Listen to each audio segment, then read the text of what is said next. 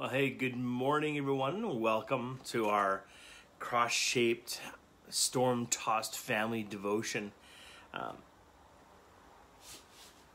We are just going to continue on with our chapter of family as spiritual warfare. I really hope that you, with our service and our Happy Mother's Day time yesterday, we just loved it as well. But we're going to catch up into this chapter, Family is Spiritual Warfare. And let me just continue to read Russell Moore's book, The Storm-Tossed Family. A newspaper wrote an article one time about some people who had criticized me really sharply for not taking political stands they would want me to take. I was crushed by this, to the point I wondered sometimes if I could even get out of bed in the morning. I wondered why. I really was not worried about what those people thought of me. I believed what I believed. I was not worried about some bad consequences for me or for my ministry. Most people were affirming and supportive, even more than ever before. I slowly came to realize that what I was feeling was not regret or fear, but shame. The main thing I worried about was my father, seeing that article, or a sort of surrogate father in ministry seeing it, and concluded that I was a failure. I was worried that my children would see it and think that I had failed them. I was standing there with the report card again. Like the older brother in Jesus' parable of the prodigal, I too often believe I can earn my place in the house, my future inheritance, by doing the right thing, by behaving and performing and being deemed useful and likable. And like the returning exile in that story, I too often believe that I should be a hired hand, not a welcome son in the Father's house. My drive to succeed is really not ambition, but a drive to belong. To hear the words, "You are my beloved son, and with you I am well pleased." Behind virtually everything I do, from teaching my children dinner table manners to writing this book, there's a little boy looking behind him for his parents to see if they're looking, to see if they're proud of him. That's brokenness. But that's not my identity, and that's not my inheritance. The gospel has to interrupt me constantly, taking me away from my futile, whirling, dervish-like performance right back to that sky above the Jordan River. Many of you are in that similar place, whether you hide behind your athletic skill or your intellectual caliber or your artistic brilliance or your spirituality and morality. Those who perform for a father's recognition will find themselves failing. Performing for your identity and your inheritance does not lead to holiness, but to exhaustion, bitterness, and ultimately death.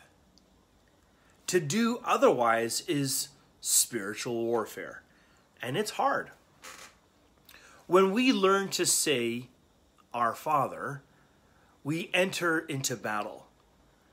As dependent children, we look to our parents for, among other things, the basic needs of security, provision, and protection. Jesus asked, "Or which one of you, if his son would ask him for some bread, will give him a stone? Or if he asks for a fish, he'll give him a serpent? If you then, who are evil, know to give good gifts to your children, how much more will your Father who is in heaven give good things to those who ask him?" Matthew 7, 9 to 11. No matter what your family background, you are not an orphan in the cosmos. The same Jesus who taught us to call God our Father also taught us to look to him for provision. Give us this day our daily bread and protection, and lead us not in temptation, but deliver us from evil. These are not separate requests. The devil came to our Lord in the desert and asked him to turn stones into bread. The devil was not trying to tempt Jesus. He was trying to adopt him. Family is meant to teach us, among other things, that we are creatures that we cannot ultimately provide for and protect ourselves. We are dependent in our infancy and dependent again in our old age.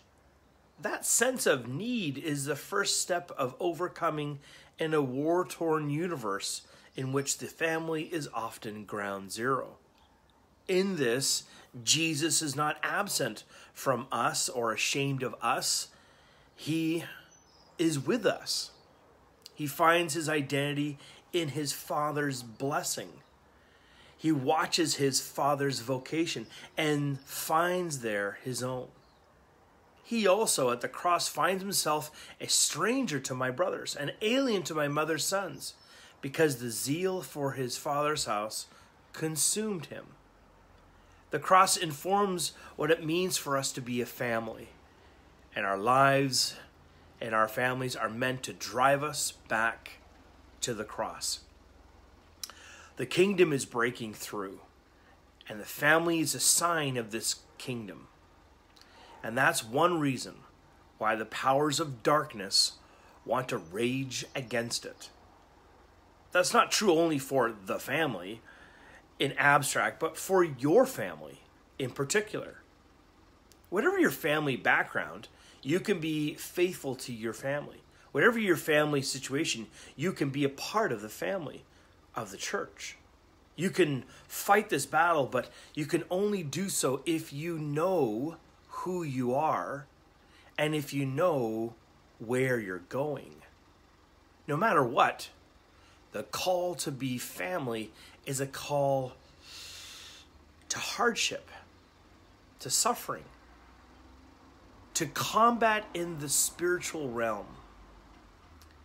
And sometimes the only weapon you can find in this battle cry is, Jesus loves me, this I know. Through it all, you will hear a persistent question from the defeated powers of this age, from the nagging fears in your own psyche. The question is, who is your Father? You have an answer to that question. The answer is shaped like a cross. I love this last statement that he says. He goes, the only weapon that you can find is this battle cry in our spiritual warfare, and that is, Jesus loves me, this I know. Kind of reminds me of my care home services that I would do in my previous city. We would do 2 care homes once a month. And again, for some of these patients or guests that were living in these care homes, you know, they were in different kinds of vulnerable states, sometimes a little bit locked in. And it was one of those kinds of songs, those theologically rich hymns that would kind of unlock them for a period of time. Jesus loves me, this I know, for the Bible tells me so. And is it as if it would trigger the good memories but yet also the hard memories. I have a hard time sometimes, and I know I need to grow in my discipleship, but I try not to say the good and the bad, because bad is a relative term. Because I would look at it in the moment and go, oh, that's such a bad time. But then I've had to be challenged to use the better word, the better diction. It's good and hard. So for when these 80, 90-year-old people are kind of awakened and triggered because they hear, "This I know, for the Bible tells me so," or "In the garden," or they would hear the old rugged cross. These would trigger not only happy memories, but they would also trigger hard memories. Losing children, losing grandchildren, losing husbands, coming out of war, moving to another country, the hardships of life. But in the same flip, the goodness and the faithfulness and the provision and the protection of God, their Savior, God, their Redeemer, God, their tower and refuge and strength. And there would be times where I'd see these people that would be somewhat trapped in their wheelchairs, and they would start to come alive and start to kind of quote unquote sing these songs, and then you'd see tears run down their face, because it would trigger all of that. It triggers me. It triggers you. Family is spiritual warfare. I agree with that. Because so much of the narrative of the Bible is done in the context of family. Just look at the Old Testament, especially just look at the chapters in Genesis of biblical families wrestling with good, bad, in the sense of evil being done onto them, and then hardships. And as they remain strong and they know who they are and they know where they're going. I would add the other part to that too, is not only do they know who they are, know where they're going, but they know whose they are, who they belong to. I think that's where freedom comes in, where Jesus, releases those that are in bondage spiritually and emotionally and relationally. I think the woman at the well in John chapter 4, the Samaritan woman that meets Jesus Christ, there's a freeing of her soul, because he speaks straight to her heart. And he says, this is who you are. This isn't who you are. This is where you're going, and this is whose you are. You belong, mind, body, soul, and spirit, to God. I think that's the encouragement we need this morning. Amen, church? We need to know who we are and where we're going and who we belong to. And if you've been doing church alone, if you've been doing this life alone, if you've been kind of separated or segregated, or just you've self-isolated or self-exiled yourself, let me speak to you very clearly. That's not God's heart for you. I think one of the, not chief aim of the enemy, but I think the enemy really wants you to believe that independence is number one thing. That you could be your own man or do it on your own steam. And I'm all about, self-reliance and being resilient, but it's so lonely doing things alone. Part of the family of God is you have to trust and open yourself up to be loved again. I had a guy one time in church. I'll call him Jim. Jim and his daughter. I first met his daughter at youth group.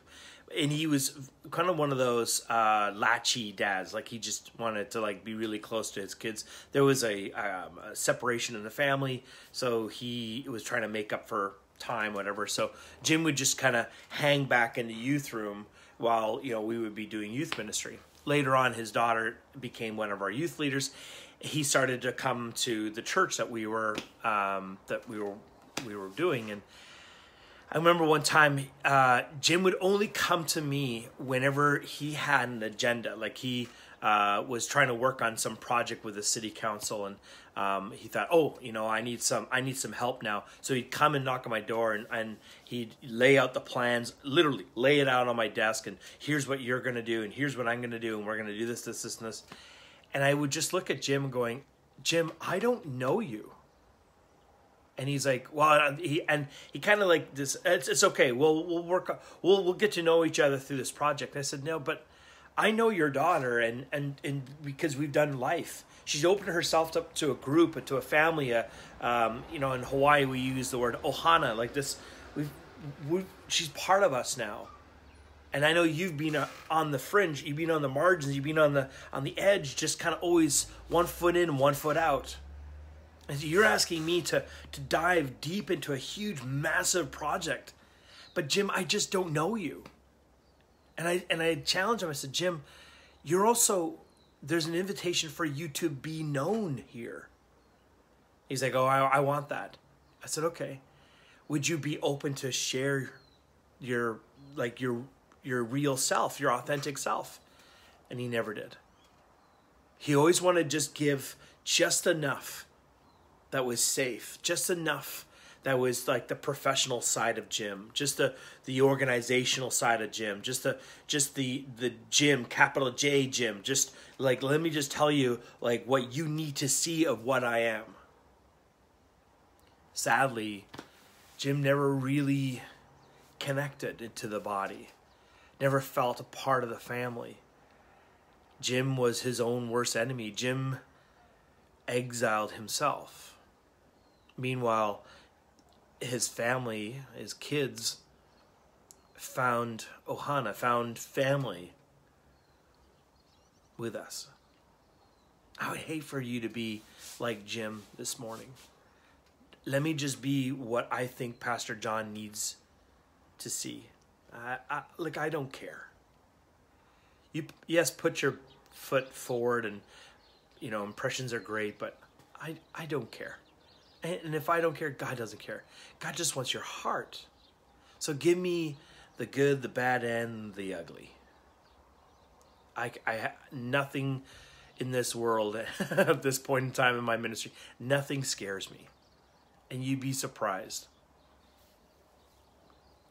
Well, that's how Jesus engaged everyone. Tax collectors, people that were marginalized, disenfranchised. But he also met with Pharisees. Like, he just loved everybody. And he did it in the context of family. But that's a hard concept. And I know you're going to have to struggle with that. You're going to have to chew on that. You're going to have to trust God in that. Look, I'm just now rambling. But God bless you. And we'll see you tonight. And we're praying for you. For greater connectedness to family. Okay. Bye for now.